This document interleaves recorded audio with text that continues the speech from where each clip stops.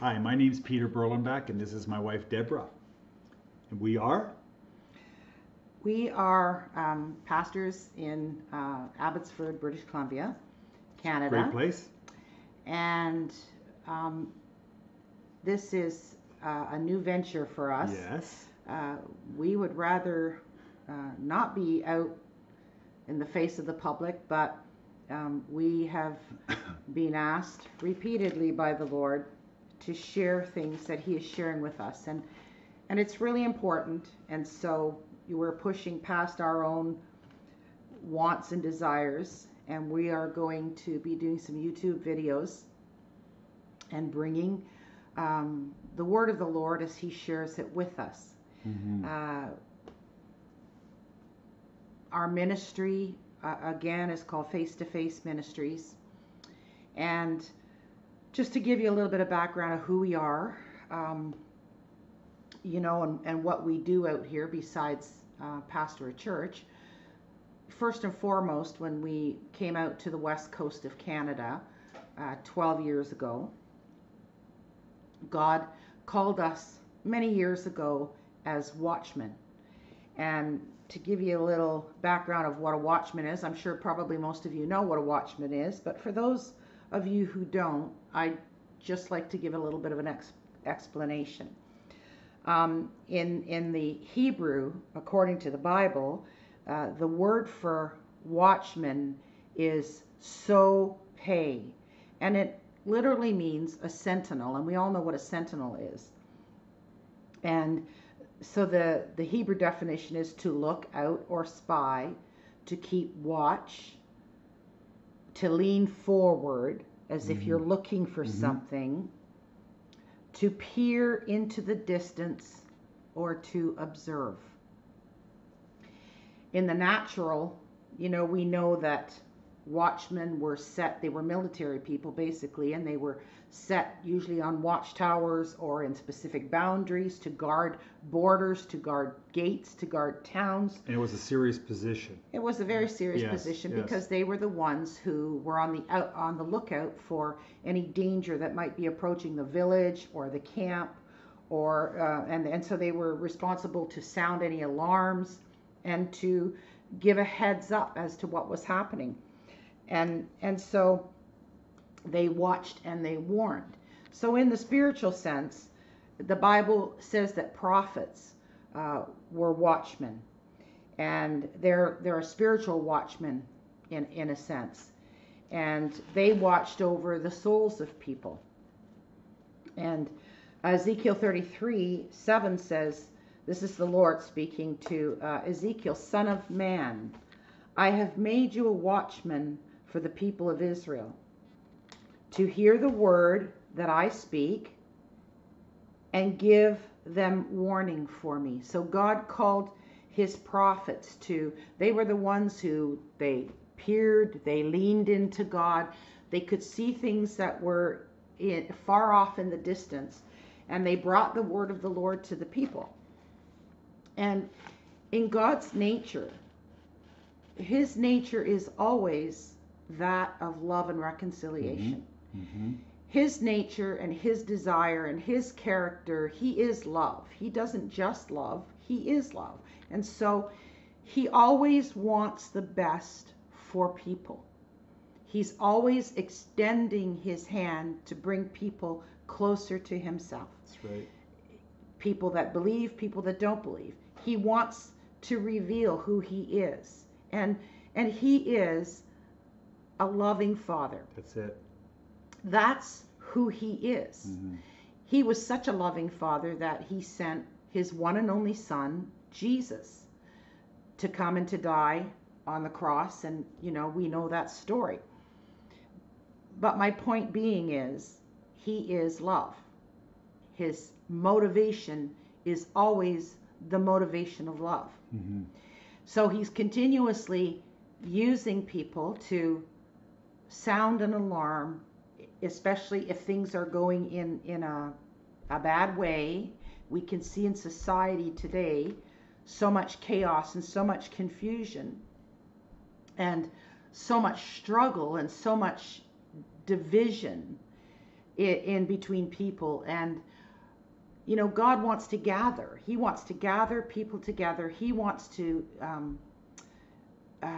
give them their proper identity, and he wants to reveal who he is to them. So there's a great responsibility for the prophets, and there's also, along with that kind of responsibility, Deborah, there's a great accountability. that's correct. You know. That's Yeah, correct. Yeah. And so Isaiah 62, 6 and 7 says this: they also stand, speaking of watchmen, they also stand in the gap of intercession and spiritual warfare. Yeah. So he says in Isaiah, I have set watchmen on your walls, O Jerusalem, who shall never hold their peace day or night. You who make mention of the Lord, or you who talk to the Lord, do not keep silent and give no rest until he establishes, until he makes Jerusalem a praise in the earth. Isaiah 62, 6 and 7. So I said all of that to identify, you know, part of who we are, a large part of who Peter and I are and how we function. And it's as watchmen. So we have a big heart for people. We have a big heart for our nation of Canada. We have a big heart for Israel. We have a big heart for many nations of the world, for all people. And also, I want to add into that, I'm hoping I'm not stealing any thunder here, No. but we also were given, or we are also a huge part of being carriers of his glory, his presence. Because in the midst of it all, in the midst of it all, no matter how you cut it, if we don't have his presence, and all through the Bible it shows when his presence was there, when his presence wasn't there. That's right. If we don't have his presence, then we have absolutely nothing to say, nothing Right. to give. We don't have any kind of life to present to anyone without his presence. So in essence, Deborah, you and I are carriers of his presence, of his glory. And everybody who knows God is a carrier Absolutely. of his presence. Absolutely. Because the Bible says the Godhead bodily dwells in Yep. us, and Yep. in him we live and move and have our being. Yeah. So we are called, everyone is called that knows Christ is called to be a carrier of the glory Yes. of God. Yes. And so we've been called to lead people into the rest of God. And for many years, Peter and I, we knew God, but we did not know what rest looked like. And so what that looked like in our lives, not knowing how to enter into that rest, was a lot of striving and a lot of performing. And so God brought us through a series of things and just revelation into an encounter with the Father heart of God, which changed our lives, and it changed the course of who we were and what we preached. We always preached Jesus, but understand that because of the freedom that this encountering over and over again with the Father heart of God, it changed us. It changed who we were forever. And so we've been called to lead people into that rest because, again, God wants to see people set free. He wants to see you and I functioning, not just existing, but thriving, and functioning at our highest level of potential that he has called us to function in. It's called destiny. Destiny, yes. And so he wants us to live out our destiny, not just, making it through day by day or doing a grind, but he wants us to thrive. He wants us to walk in continual peace. Did you know that you can walk in continual peace, even in the midst of chaos and everything that's going on in your life and everything that's going on in the world today? Today is a perfect example of how so many people they're grappling. They're grappling to find out what their identity is, and they're doing it in a plethora of different avenues, and they all want to know their identity. People are desperate and crying, "Who am I? Why am I here? What was I made for?" May I just Yes. intervene here a little bit? We are taping this. It's not live yet. We haven't gone to the live stream yet, so we're recording this, and so like this is our first attempt of doing what we're doing. But as Deborah was speaking, I was writing, and just what she was saying, and I want her to continue on that thought. I want you to continue on this thought when I'm finished. There's someone watching this, and his name is Aloysius. It's a very uncommon name, Aloysius. Usually they're called Alan or Al, but you were given the name Aloysius. But you're going by Al. But you right now are, as you're watching this, you're inside your heart, you're seeking for truth. You are looking for some answers. You're seeking truth to life. You don't feel content. You feel uneasy. You know there's more to life. And we believe in through this, as we're presenting this to you, you're going to come to know what that is. And so you need to look no further. Just listen to what Deborah's going to have to say in the next couple of minutes, because this is for you, especially for you. So going back to talking about rest, and I'm addressing a lot of people in the body of Christ because, we see people grappling for identity in the world, and rightly so. That we expect, but we also see many people in the body of Christ grappling for the same thing. They're grappling, and with the question of, we hear it all the time. Well, what's my ministry? What has God called me to? And really, the answer really is not what your ministry is and not what your, anointing is. The answer is, who are you? That's it. Do you identify as a servant of God, or do you identify as a son or a daughter of God? That's it. Because sons and daughters are very different than servants, or let's bring it to the 21st century, employees. Do you have the same relationship with your boss as you do with your parents or with your father? And so it's all a matter of, how do we see ourselves? And have we encountered the Father heart of God that has really solidified in our being who we are? That we don't have to strive. We don't have to get approval. And we see a lot of the same thing in the church as we see out there in the world. That's it. People competing. There's so much competition. Why is there competition? Because people want recognition. Why do people want recognition? It's not always a selfish thing. People want recognition because they want to feel like they belong. That's it. They want to feel like they have a purpose. They want to feel like they can identify with something. And so, they carry that in from their past, and they start to do the same kind of thing in a church setting. And so, they vie for position. They want to lead work. Everybody wants to be a worship leader. Everybody wants to be a preacher. Everybody wants to be a teacher, because they think somebody who has platform recognition is better than they are, is more important than they are.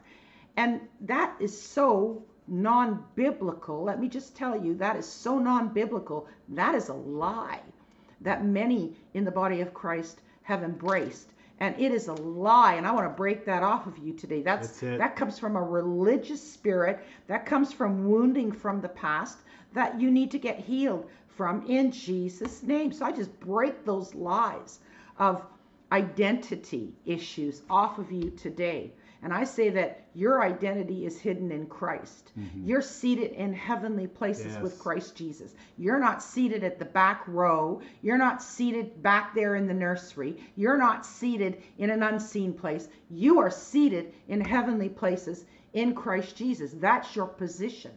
And so we want to teach people what their position in Christ is. And what I love about the kingdom of God, Deborah, is that, God loves me most. He loves me the most. But the beautiful thing, Deborah, is he loves you the most. Mm-hmm. He has no favorites. Mm-hmm. We are all loved to the outer limits, to the limits that God can give. He loves us the same. Mm-hmm. And there's nothing that we can do, there's nothing that we cannot do to have that love given to us. He loves us. Mm-hmm. He just pours out his love. That's how much he loves us. And Amen. he's not a respecter of anyone. Mm-hmm. Mm-hmm. Amen. Yeah. And so that's one of the things that, that we've been called to do, to stand and to watch, mm-hmm. and to pray and to stand in the gap and to intercede, for our nation, for the nations, for Israel. And, often that comes with a strong prophetic gift, which Peter and I both operate in. Peter is a seer prophet, so he has many open visions, and he sees into the spiritual realm, and he is taken up to heaven, and all kinds of those awesome encounters that I love and I would love to have. But sometimes Deborah, I don't like being in that position, because some of the things that I see are sometimes they're terrifying, sometimes they're beautiful. And sometimes being in that position is not a comfortable position to be in, but that's what God does. He gives us the grace to, when we're in those kind of positions, to see beyond us, to see what he sees, and then to get his heart. Well, because it's not about us. No. It's not about you and how comfortable No. you are. It's not about me and how comfortable I am. It's about what does he want to say, through That's the right. people that are living and walking on the earth that follow him. And and so I love to be in the Word, and that's sort of I love to teach the Word and bring that balance, into the prophetic, because Yes. you're dealing with lots of Yes. visions and stuff, and Yes. sometimes when we talk to people about visions and heavenly encounters and experiences, they kind of look at you like, they got the big puppy eyes. not the puppy eyes, the deer in the headlight eyes, and then there's just dead silence afterwards, and nobody knows really what to say, because or they're wondering, what did you just say? What did you just say? Yes. But anyway, so that's a little bit about who we are. So one of the things that we wanted to share with everybody today, and I think it's really important, in light of what's happening in the United States. We have been really praying and interceding for the United States. Mm-hmm. And, we have friends and family there. Yes. We love, our sister country, yes. the U.S., and all of God's people, that are living in that great country.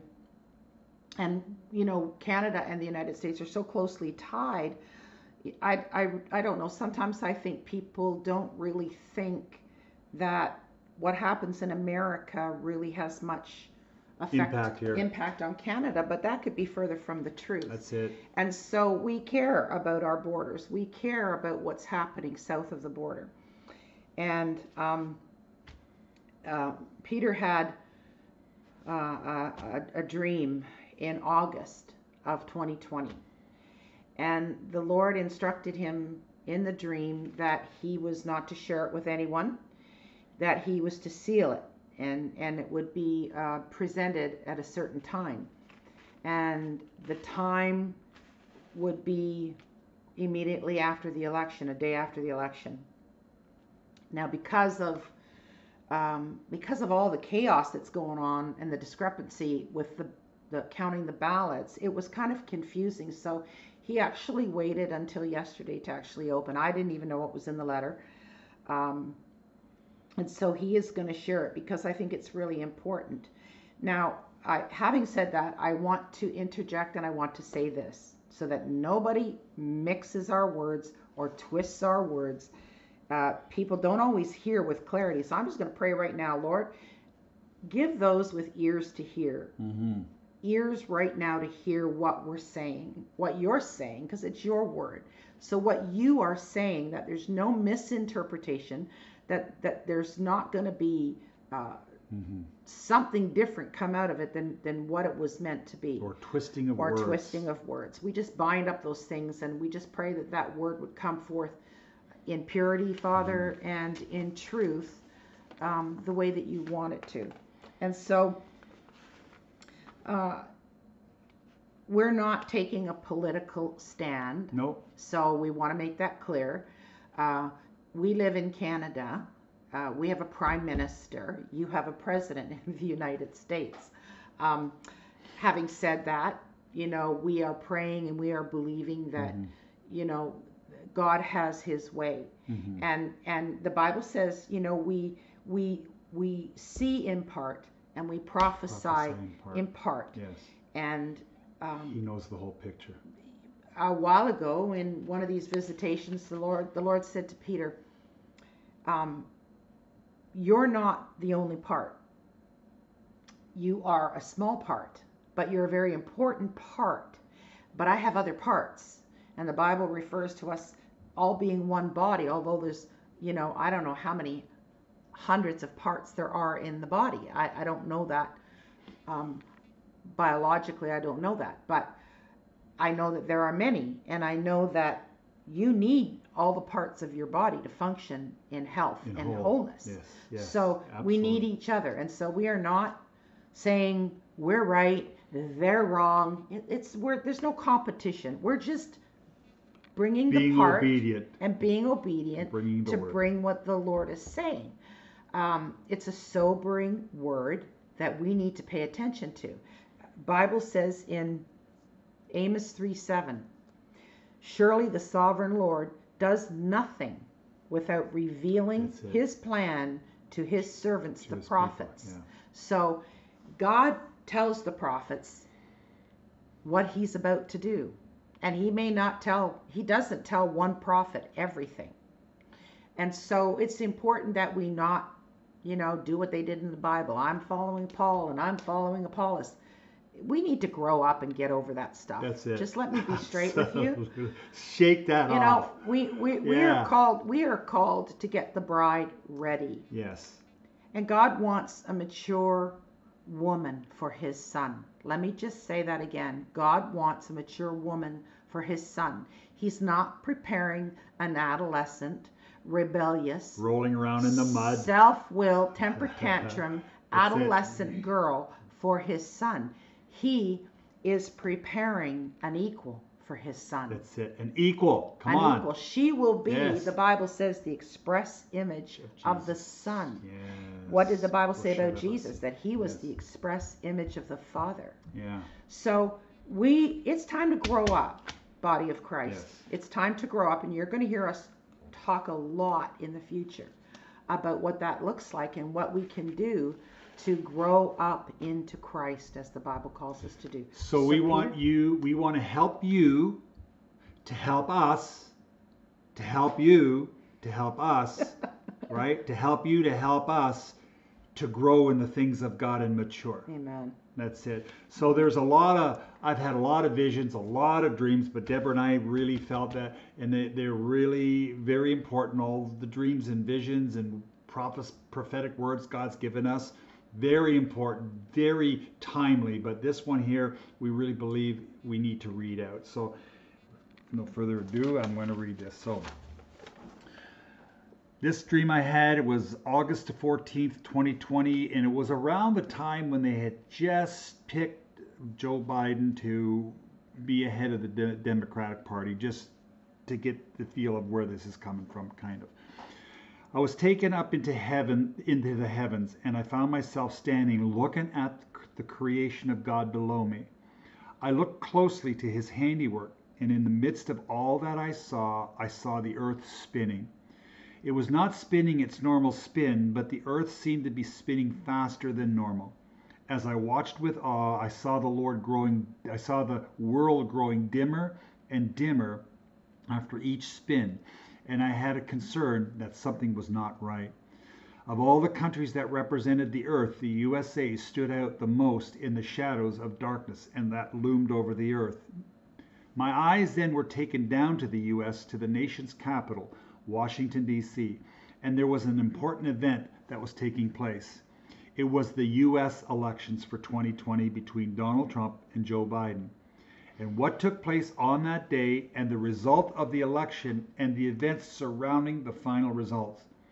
I saw Joe Biden win the presidency election for the USA. The win sparked controversy among the people of this nation and caused a chain of events that would cripple the U.S. So we look at what's going on now. I saw many cities under siege with violence on the streets. Fire and smoke billowed from the cities abroad in the land. From the east coast to the west coast, from the north border to the south border, there was burning, looting, wounding, and killings. Because of this, the borders to the nation were securely closed by the pandemic that was still at large, and by the violence that occurred because of the result of the election. I saw people filled with fear for their lives, exiting the U.S. to seek refuge in Canada or into Mexico. Then I saw different factions rising up, and because of the lack of police, the country was in a state of panic, disarray, and desperation. And these factions gained popularity among the people as fear grew, and these factions were a voice that added much fuel to the fire that already existed because of the outcome of the 2020 elections. I saw slaughtering of innocent people and sides taken just like it was in the Civil War back in the history books. I'm sure you can remember those and reading about those. Sorry, I lost my place here. Here it is here. Then I heard a voice say this: the stock market will first be affected by this, then the economy will be badly shaken. People will say, we have only seen these bad things happen from afar off in other lands, but now the D-Day has come, that it has landed on our shores. They will come from all over. From the east they will come and flood the land, which at first I found puzzling because on one side people were flocking out of the U.S., and yet on the other hand they were invading the country. There will be wars on the streets between friends and families. A great separation of society will take place, and there will also be great tensions between nations abroad. The United Nations will become unstable and will be divided among themselves and will take sides, and lines will be drawn in the sand. Even Canada will try to take advantage over this turmoil, and because of this, Canada will be drawn into the scheme of things that are to come. Israel will come to the forefront of all of this and come under fire, and will take great persecution over the results of this election, and great billows of smoke will rise from her cities. Jerusalem will be the first to feel the pressure of this persecution, and Israel's greatest ally, the USA, will fail her because of the condition of the state she is in. The Lord says, now the great shaking begins and will affect everything.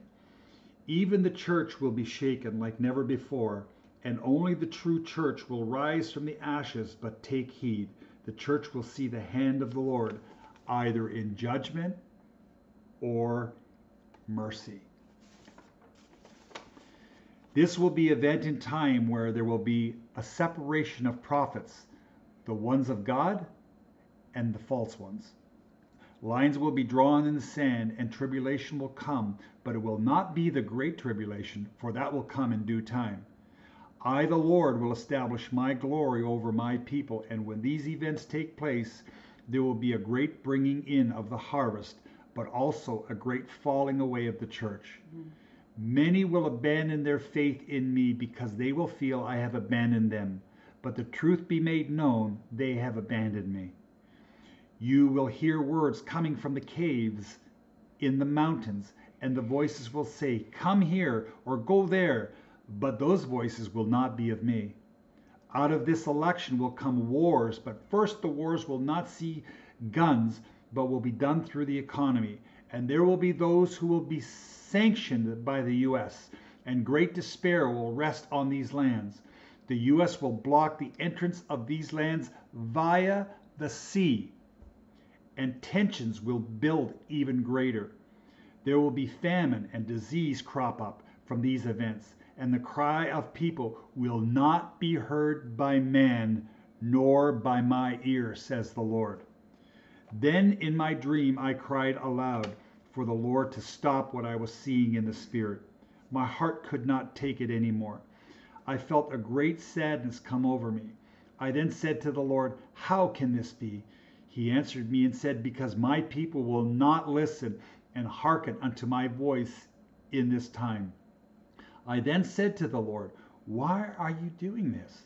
And the Lord replied, I have not done this. I have only opened up the doors to the nations. But this was brought on by the true hearts of wickedness of people of this land, just like it had been throughout the history of my people in my word. Just like in the days of David and King Saul, I will give the people the wish of their heart, but they will not like the outcome that will present itself to them. I've always said that I would never abandon my people nor forsake them. That has always been my promise. I will deliver my people through this storm and will again part the sea for my people to walk through this troubled time, and they will find refuge and comfort in me. Again, I will establish my glory in and over my people, and where my people are, they will overcome. I then was taken up into the heavens before the throne, and I saw a light about the throne that was intense.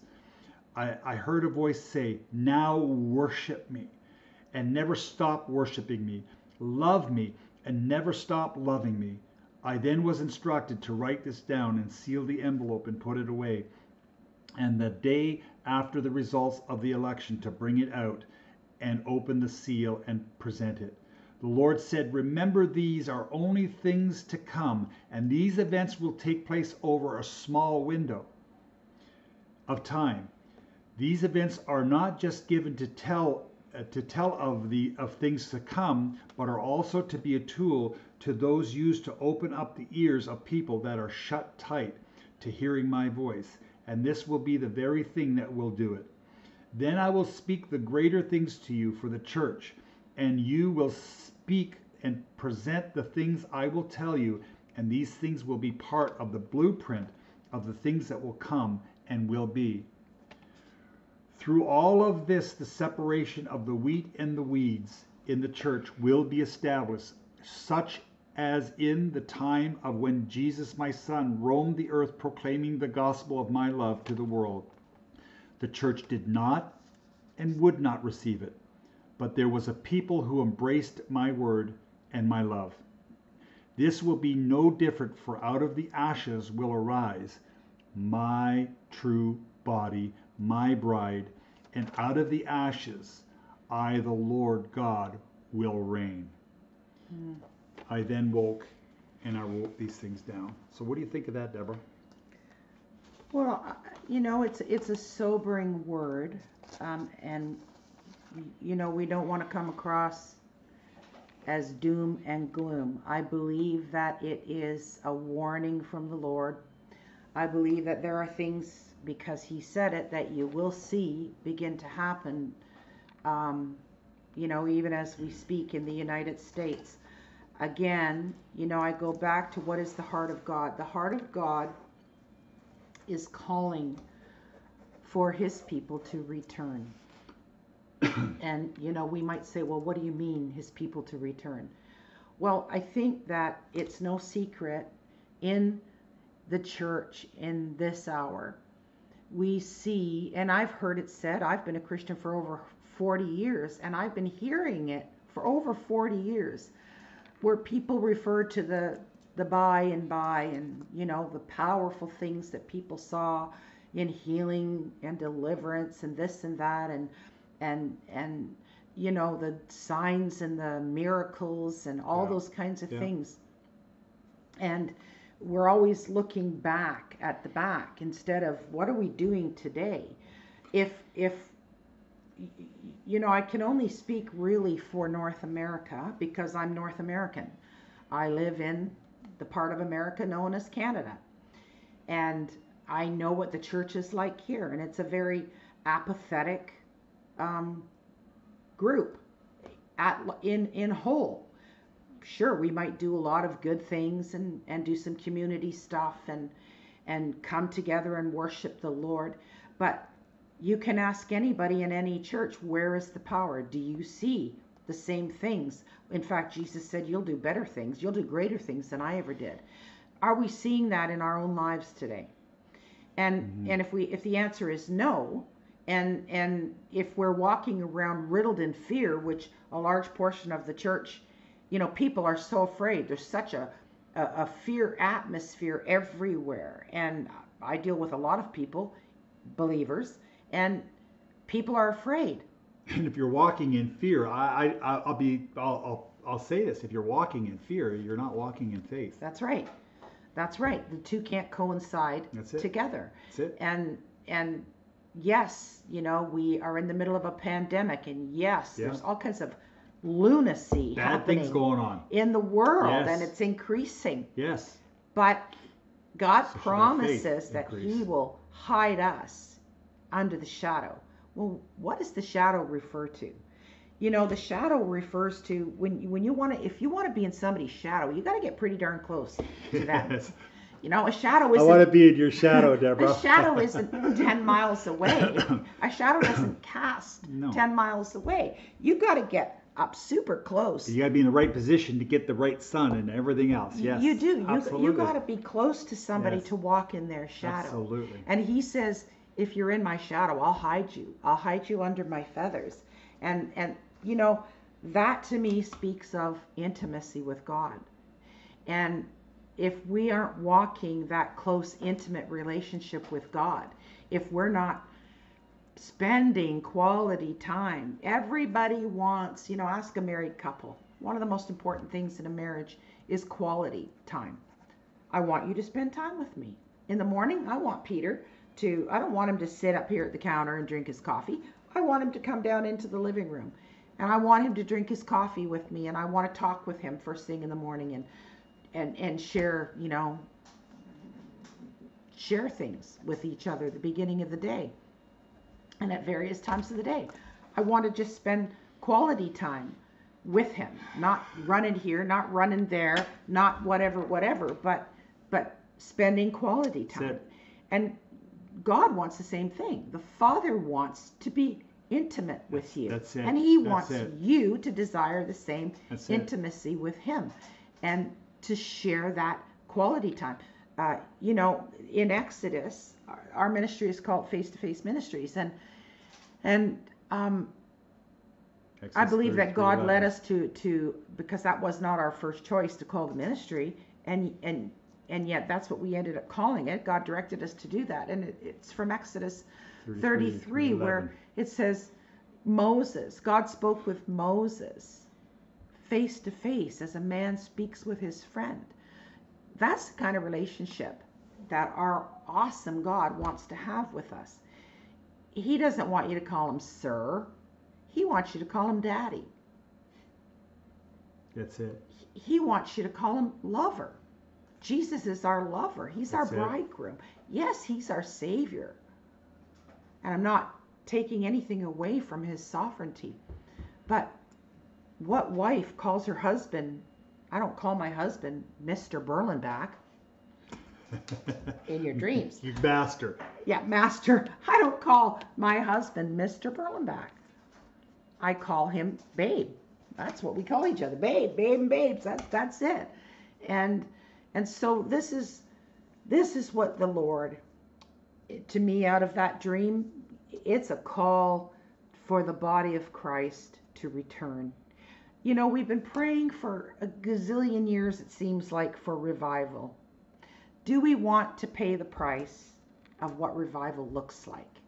Because revival isn't some flip thing that's going to happen. It's not just this party. Oh, we want revival. Oh, we want I wish. Wishing for revival is not going to make revival happen. Revival is, first of all, personal. You have to get revival. Starts right there. I have to get revival. Yeah. And then it spreads. But the body of Christ, God is in the midst of awakening, trying to awaken. His bride's kind of sleepy. She's really sleepy. She's almost comatose, in fact. But he wants to wake her up. He wants to wake the bride up to come and get ready and prepare, for that wonderful day that we're all waiting for. So basically that's what we wanted to share. Again, many prophets and prophetic voices have been declaring Trump's win, and we don't know. We're hoping and praying that it works out for President Trump. we believe that, that was God's fit. That's who God has called. But just because there's a blip in the radar doesn't mean it's not going to happen. And just refer again to Saul and David. so don't go getting all offended, and don't go, having a hole punched in your balloon and losing the air. We don't know what is going to happen. God didn't tell Peter that. He just said, he showed him a certain set of things that were going to take place and said to share it. So that's what he has done, and that's what we're going to be doing, moving in the future. And so anyway, we bless you guys. I would like to say something before we Yes, go. absolutely. I want to just take just a couple moments, because we really believe in the prophetic. We really believe that God speaks to the prophets. We believe in the fivefold ministry. We believe in the baptism of the Holy Spirit. We believe all that stuff. I always say, if you have a problem with that, take it up with God. But we believe in that, and I really believe that God speaks to prophets, and prophets can speak to the church. I mean, God speaks to everybody, and everybody should hear the voice of God. Am I correct, Deborah? Mm-hmm. Everybody should hear the voice of God. Anybody should not depend on only somebody else to hear from God. We need to hear from God on our own. That's right. Everybody has that opportunity. Why? Because the same Spirit of God that lives in me, lives in Deborah, lives in you. And so we are firm believers in that. Mm-hmm. And we believe that we can carry the presence, and so can you carry the presence of God. And we really believe in the prophetic. We really believe there's a lot of foundation in the prophetic. It gives stability. And my hats are off to the prophets. Anyways, I just want to say this. There's a lady out there. Your name is Sylvia, and you have extreme headaches. At the most inconvenient times, you suffer these extreme migraine headaches, and the doctors don't know what causes these headaches. But the Lord says to me, it's stress. It's stress. It's stress that's causing it, and the stress comes, and this will weed out a lot of people when I tell you where it comes from. This is coming from your kids, your husband, your job, your duties, and all the responsibilities that you have. They're just piled on you, and you don't know where to begin, where to start, where to end. You just have no idea, and as stress comes on you, this anxiety comes on you, and you get these extreme headaches. It's because of the stress. Well, today we want to pray a release from that stress, and we want to turn that release into rest. So Deborah, can you take just 1 minute and tell us about rest? Well, I think I did that earlier Okay. on. I don't really want to go over that again, but coming into a place of rest is, the Bible says, come to me, all you who are weary and heavy laden, and I will give you rest. And we need to just bring all of that stress and all of those worries and concerns to Jesus, Get and divine exchange. we lay them. That's right. We give him all of our turmoil, and he gives us peace. He gives us shalom. That's it. Nothing missing, nothing broken. You'll hear me talk about that a lot. It's woven into my DNA, and I'll share more about that in another video. But if I can just pray for that lady. Yes. Father, I pray for Sylvia. And Lord, I pray that you would bring her to that place of trust where she can trust you, Lord. I pray that you would manifest your presence in Sylvia's life right now. God, I believe that even though we're on an internet and I don't know where this person is, but you know exactly where she is. That's why you are God. You see everybody at every moment, every second, every breath that they breathe. And you care. You're there. And so, Father, I pray for Sylvia. I just pray shalom over her whole being right now in the name of Jesus. We thank you for bringing her into that place of shalom. Yes. Nothing missing, nothing broken. I pray, Father, you just wrap your arms around her, that she would physically be able to sense your presence washing over her like warm water, Lord, covering her from the top of her head to the soles of her feet. Lord, and I pray that you would help her to not continue to pick up the burdens and to pile them on her back and to where it affects her physical well-being. I pray, Father, that she would just Learns how to continuously let go and release it to you, that there Yes. would indeed be a divine exchange. Yes. Father, your peace for her burdens, Lord, Yes. your lightness, your ease for Yeah. her burden, for her heaviness in Jesus' name. And so, sometimes practically we just have to keep handing it over. It'll always try to come back and climb back on our back and weigh us down. And at that point, we just have to say, no, Lord, that's yours. I gave it to you. I don't want it back. I gave it to you, and you exchanged my burden for your ease, for your lightness. Your yoke is easy and your burden is light. And so you have to declare that over your life. So I just bless you today in Jesus' name. And I also want to just take a moment to say to those who are watching, there might be someone watching that doesn't know Jesus, and they are looking for something. They're searching. Their hearts are searching for something, and you just don't know what it is. You don't feel a completeness in your life. You don't feel satisfied. You don't feel happy. You don't feel the joy. You don't feel peace. You don't feel any of that.